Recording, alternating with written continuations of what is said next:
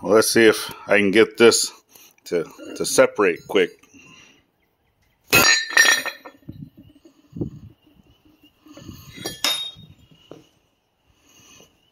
There's one.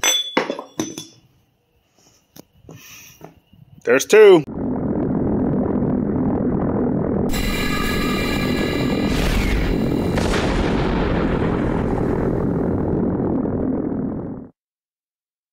Hey y'all, welcome back to the journey. So if you're new here, we definitely appreciate you to click that subscribe, share it up with your friends, helps us grow.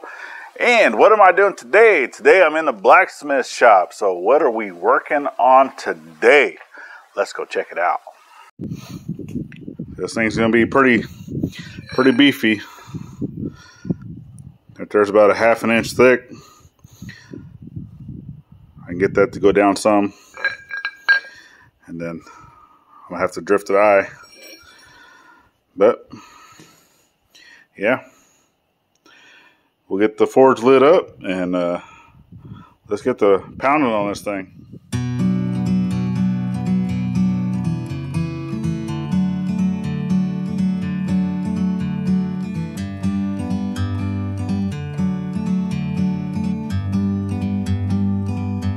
Like a bird on a tree, I'm just sitting here. I got time, it's clear to see. From up here, the world seems small. We can sit together. It's so beautiful, you and me.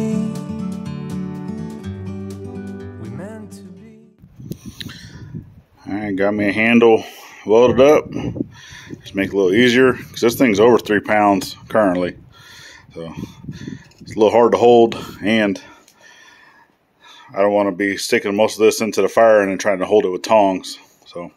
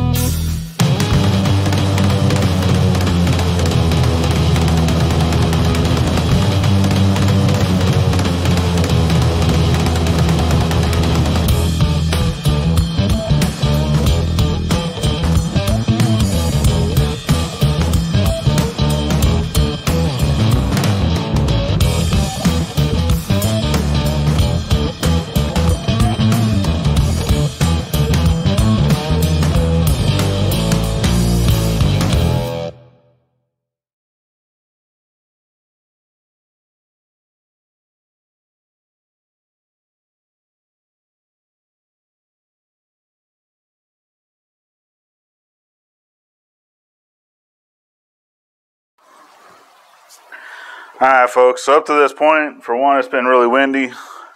Two, Gladys and the little one have been outside here near the shop, and anytime she's near the shop, she's really loud, so I wasn't really able to have any sound on, so I do apologize for that. So basically, oh man, it's super windy today. I just kind of set the little primary bevel to begin with, nothing major.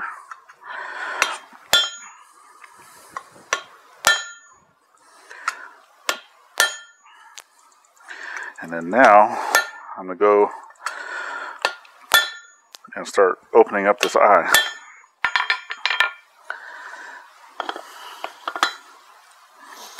I'm going to try to work from both sides as best I can.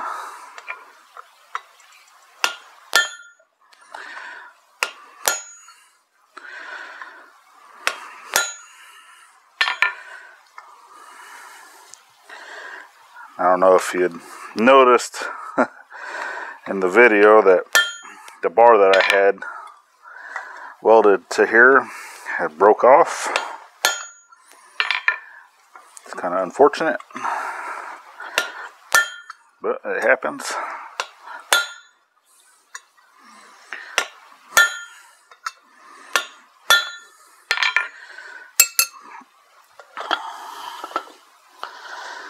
But so I'm really just trying to get those grooves established, and then from there I'll really get going. I would like to be able to rotate this to hit, but unless I have someone out here with me to hold this, you know, because I can always do one, have someone hold it while I go to the other side, but I don't currently have that, so I'm just going to try to keep it as straight as I can going forward.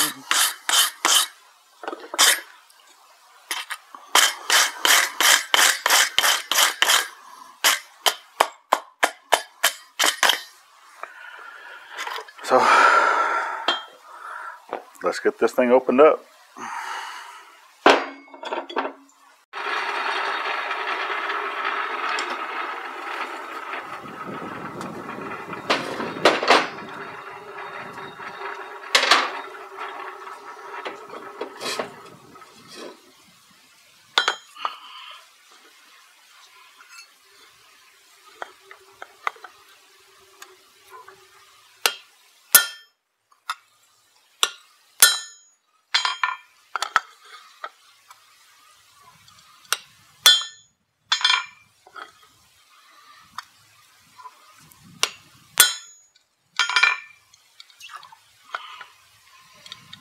Don't forget to cool off your tools ever so often. I really wish that wouldn't turn like that.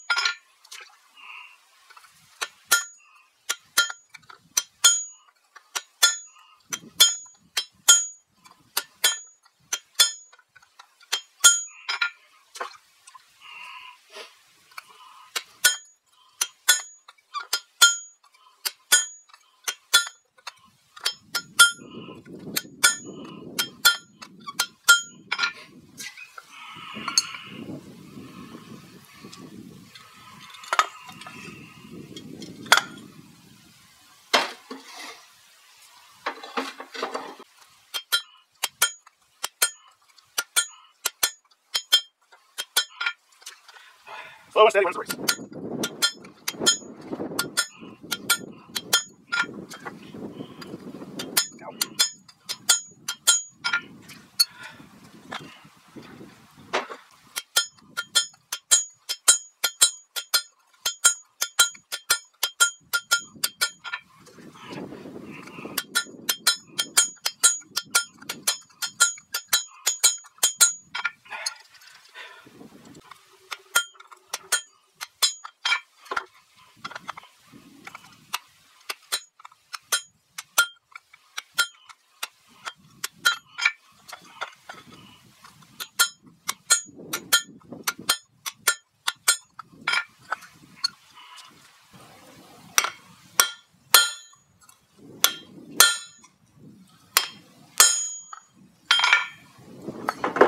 No.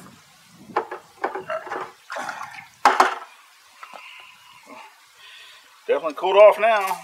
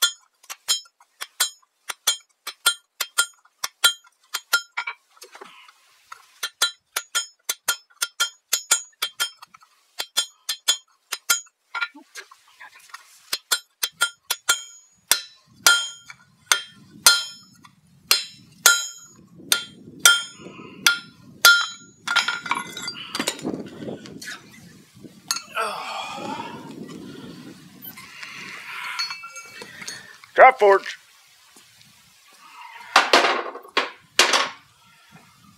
Drop tool. Been a while since I've done that. No, not really. Well, here we are thus far. I'm about to here on this one and about there on this one. So about another ½ an inch to go. This one's a little more centered. This one was actually drawn out. This side was getting a little hotter, but I was trying to flip them on both sides. And then here lately, I've only been heating up this side the most. But I'll still be able to get that straightened out. It'll be fine. And then, whew, this is some hard steel. Forklift time. Who knew?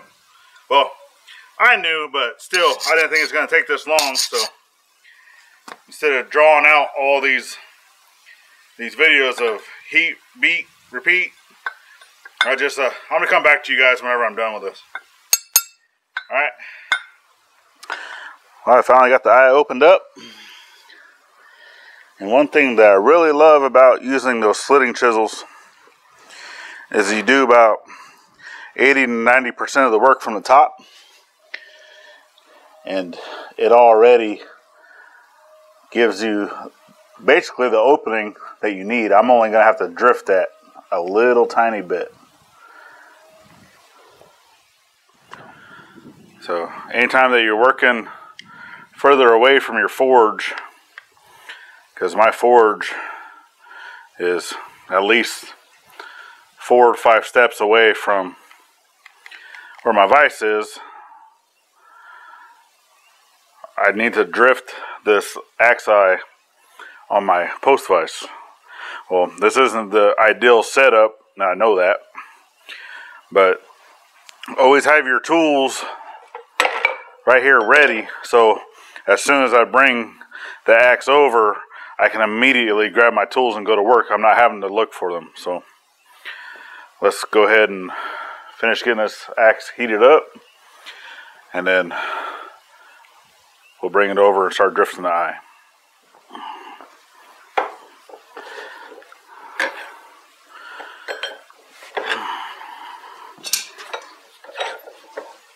So I need to close this some. There we go.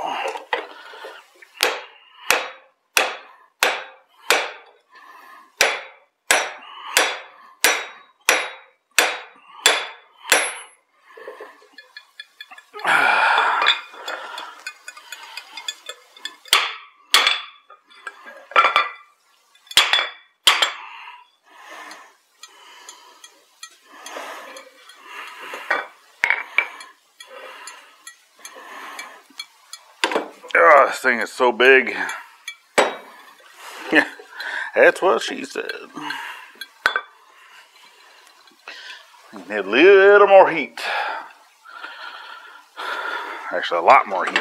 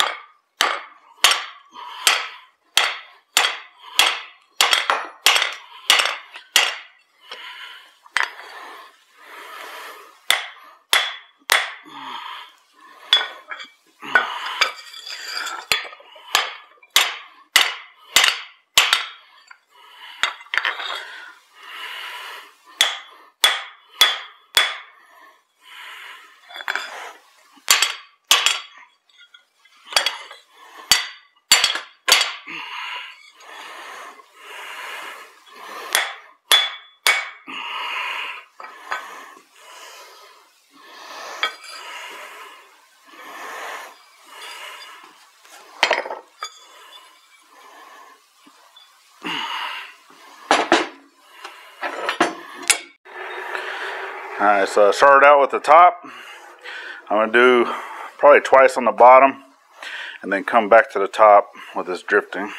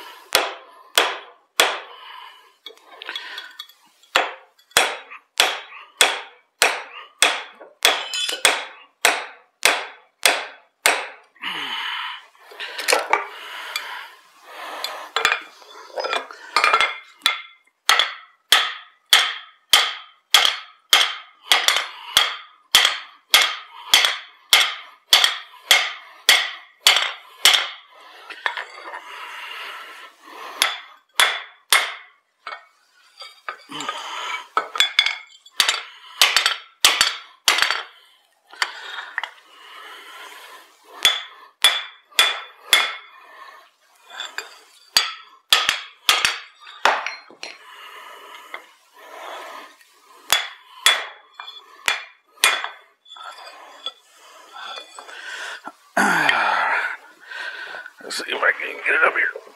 Oh my goodness.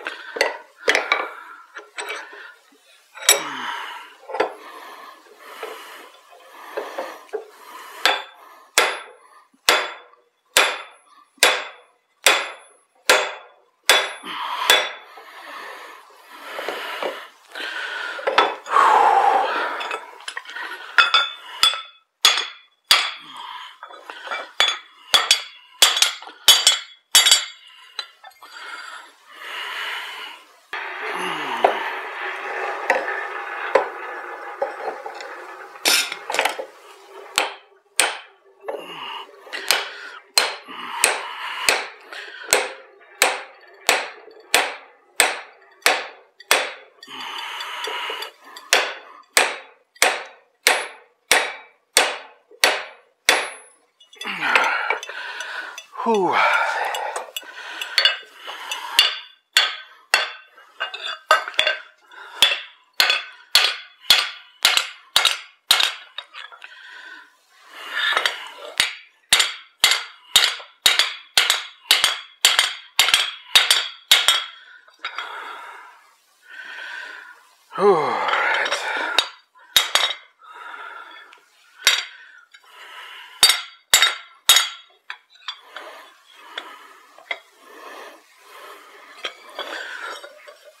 I think we'll be able to call that good.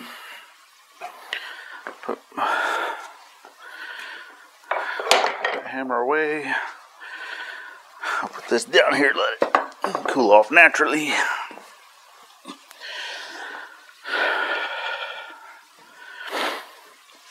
Then I'm gonna grab this.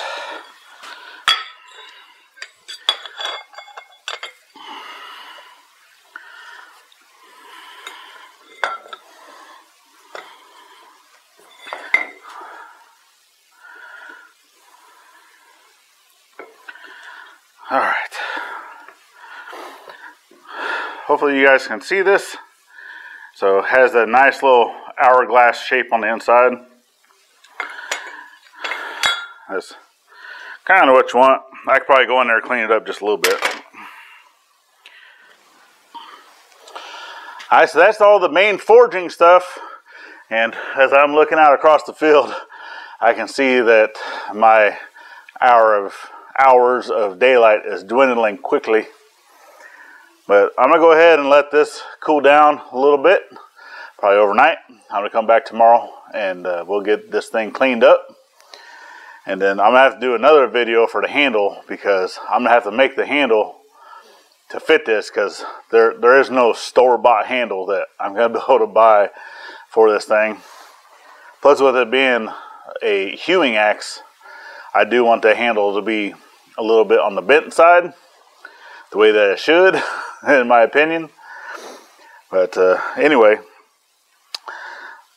I guess we'll see y'all here in about 3 seconds. Yep. And if you've made it this far, I would like to go ahead and pause right here to give thanks to the sponsor for this video, which is me, coming to you from our bonfire store. If you want to check out some of our great products, like the one that I'm wearing right now, and then also we have a few other options available. There's always new shirts coming soon or often or whatever else. Always check back. We do have some coffee cups, some mugs. I think there's a tote bag. Some other things. Just go and check it out. We have the link down in the description. And now, back to our hewing axe. Hi y'all, welcome back to day 2 of making our hewing axe. So you've already seen the whole forging process, and boom, here we go. Got that nice eye, which I'm going to do a little bit of cleanup, especially on the bottom side. But that is a good looking eye, and it's got some weight to it. I need to throw this thing onto a scale and just see where it's at currently before I start taking any material off. So let me go grab the scale right quick and I'll be right back. All right, so I got the scale set up. See if you can read that. It's zeroed out because I put a napkin up there. I don't want it to measure the napkin. So put your guesses down in the comments of what you think this is going to weigh. So drum roll, please.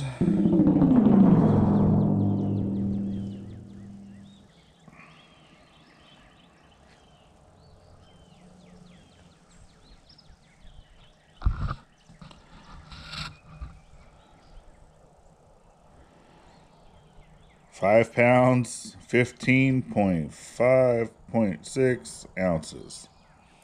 Ooh, baby. So let's see what she weighs after I get done doing a lot of grinding. All right, so there you go. It's a little 5 pounds. Holy smokes. So let's go ahead and throw this thing up onto the vise and get cracking. And just remember to always use your safety equipment. I should be using a face shield. I don't currently own one. I am, however, utilizing my safety glasses. I will have hearing protection. And I am utilizing a flap disc sander. Whenever I do use grinding wheels or grinding or cutting discs, I normally would utilize my welding hood with the lens taken out, and that is what I use for a face shield. But I take the risks of what I feel comfortable doing, and using a flap wheel sander grinder thing, I feel fine without using the face shield, but technically you should be using it, so make sure you're doing that. So I think I'm actually going to leave this little embellishment on the top because it kind of lets me know where it came from, the material. So this obviously was part of a tine from a forklift, and this right here is where it was cut off with a torch. And my buddy Matt, where I used to work, is who actually cut this for me, and I want to keep that on there so I can remember that. But I do want to clean up the edges a little bit just so it's not sharp or nothing's going to hurt me. And then we'll get this the pole of this axe nice and squared up, or not necessarily squared up, but just cleaned up on the sides.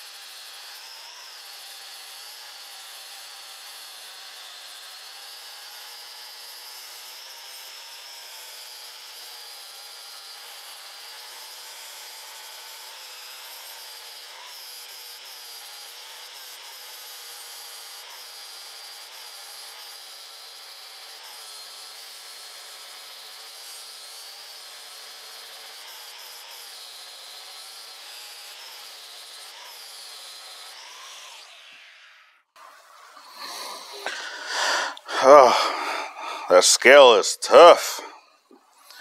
So steel always gets, especially when you heat it up, it gets a nice film over the top of it. It's called scale. A lot of times you can break it up with a hammer, but trying to sand it off or whatnot, whew, man, that stuff is really, really hard. I'm gonna have to hit this with an actual grinder to see if I can't get that off there.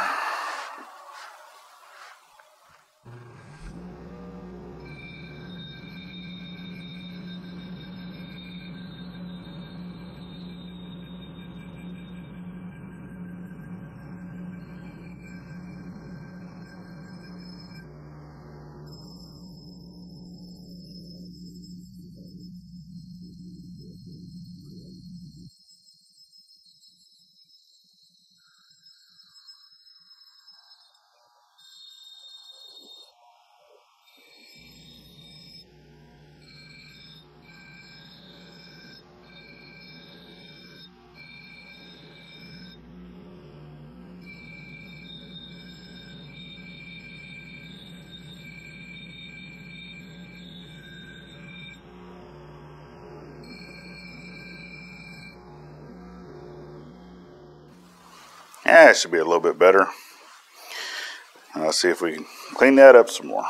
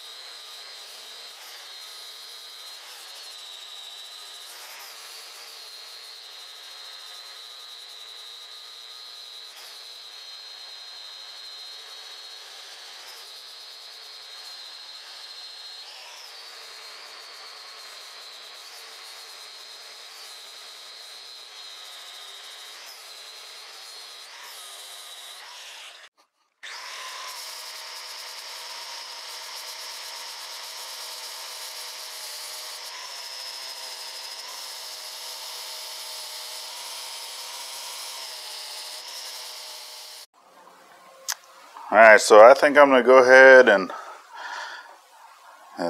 leave you guys at this point. So I got it fairly cleaned up. Let me go get it cooled off, and then I'm going to come back to the camera and let's close this video out.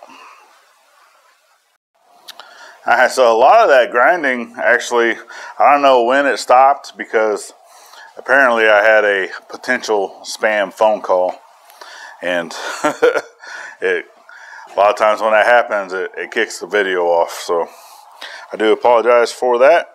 But as you can see, I pulled it back off of the scale just so you guys can see right here is what it weighs now. And it's nice and cleaned up. I still got quite a bit of cleaning that I want to do to it.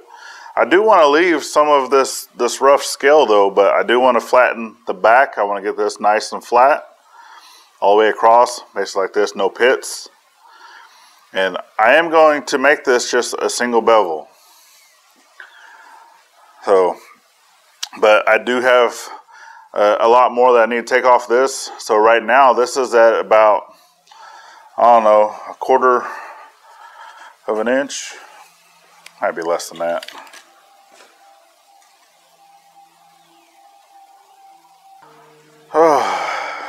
So still got quite a bit to take down on this.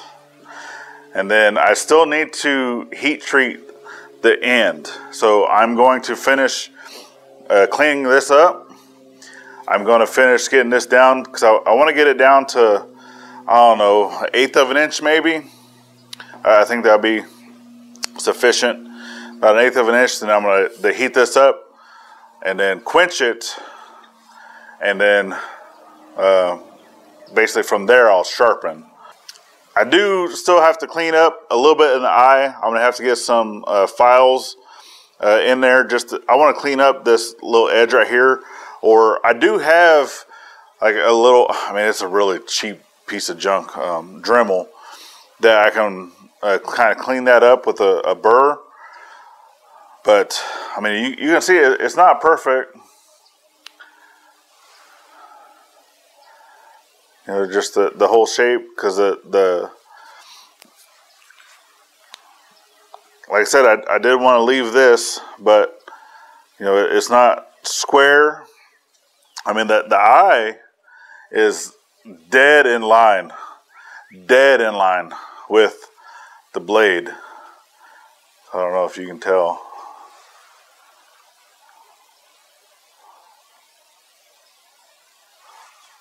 But that came out really, really well.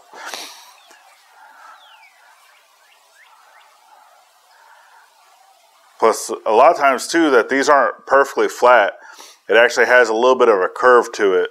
So from the center of the blade, it's going to be sticking further in than where the points are. And I'm going to do that. I'm going to try to do that more in grinding. And just try to get and it's only a little bit. It's not a lot. So I think I can do majority of that in grinding. You know, try to focus on grinding more the edges off here and here on the back side, and then grinding more of the center here. You know, that way it will cause it to have just a little bit of a bow. That's it. But all right, y'all. So I hope you're happy with the process thus far. Like I said, I am going to come back with another video and making the handle for this.